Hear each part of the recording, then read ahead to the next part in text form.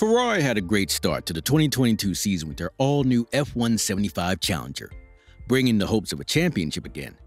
Even though they dominated the first few races, the Italy team was unable to maintain that rhythm even up to the latter part of the first half of the 2022 season. Red Bull was weak with the reliability issues of their RB18 in the first few races, handing over a clear advantage to the rival Ferrari team. But the Austrian team came back strongly in the next few races, and Ferrari had no proper plan to resist that challenge. Red Bull came up with back-to-back upgrades, which makes their RB18 even stronger than Ferrari's F175 in every aspect. Technical failures, strategical errors, and bad luck mixed up to push them almost out of contention for the 2022 World Championship.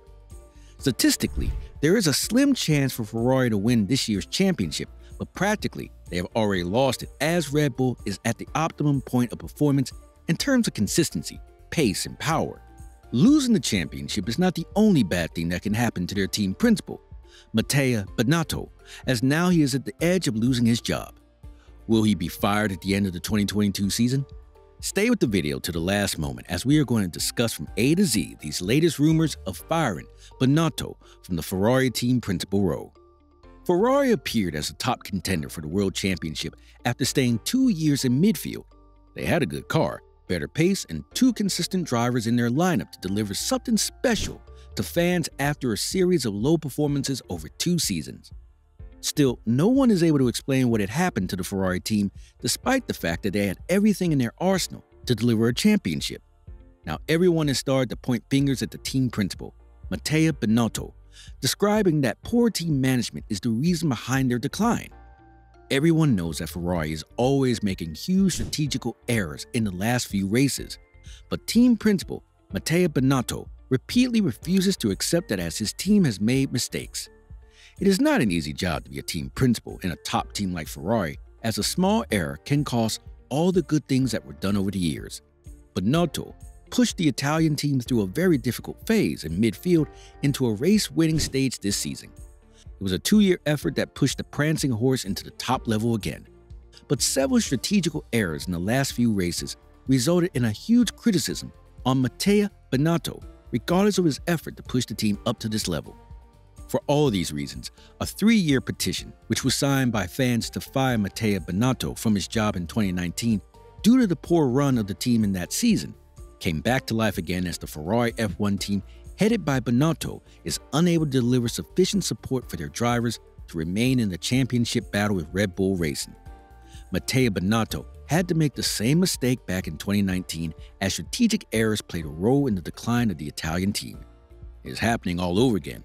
In the same petition, signed on change.org, has come to life again, forcing the executive administration of Ferrari to sack Binotto.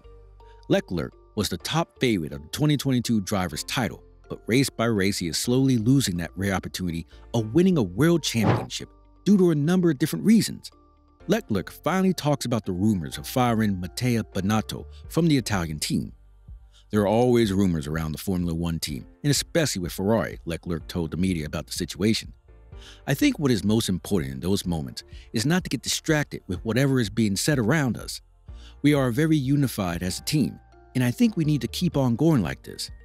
He also pointed out that the Ferrari team is finally enjoying a great season after a winless 2021 campaign, and he said the overall momentum of the team is going in the right direction. We've shown we've been great from last year to this year doing these types of performances, he said. We need to keep working in that direction. Obviously, taking off all these outside rumors, I didn't hear that one in particular, but obviously we just have to focus on our job. Sitting alongside the Ferrari driver, Leclerc, 2 former Ferrari duo, Alonso and Vettel, also talked about the future of Mattia Binotto at the Italian team. During Alonso's time at Ferrari between 2010 and 2014, Stefano Domenicali was the Ferrari F1 boss. He resigned in early 2014 as that year's Ferrari F114T was not competitive as expected. At least in my case, I never paid too much attention to rumors, Alonso said. So all these things when you are at Ferrari, when you're in Formula One in general, you have to perform. If not, things will change. It's the same for drivers, mechanics, designers, and bosses. There's a huge pressure. This is not a charity event. This is professional sports. In Vettel's case, he moved to the Italian team from Red Bull when Maurizio Arrivabene took the charge of team's principal role as a replacement of Stefan Domenicali. They worked together until he was replaced by Binotto after a disastrous campaign back in 2018. I think when you race for Ferrari at Monza in Italy, then you will be confronted with rumors, Vettel commented. But like Fernando said, rumors are rumors. I haven't heard that particular rumor, but I think it's probably something you have to deal with when you are racing for Ferrari in Italy. But equally, in 2 weeks' time, we will be somewhere else and you have to deal with it less. Rumors are there, but as I said, I don't know anything right now. Ferrari had a bad history of firing their team principals when they were unable to deliver up to the expectations. Both the former team principals in the last decade had lost their jobs when they were unable to live up to the expectations of the Italian administration. One resigned by himself and another was fired. There is a possibility of repeating the history again, as the Ferrari team is at a decline again in a year that has everything to deliver a world championship. Former Ferrari driver Felipe Massa also fears that Binotto's job is under threat if he doesn't make a change within the team structure quickly. He's a very good engineer, a very professional guy. He understands a lot about it on the technical side. He's also a good guy, to be honest, he explained.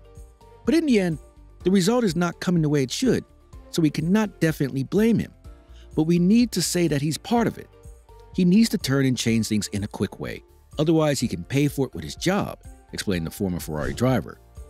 But Mattia Binotto is still keeping faith on the strategic team despite their controversial decision in the last few races.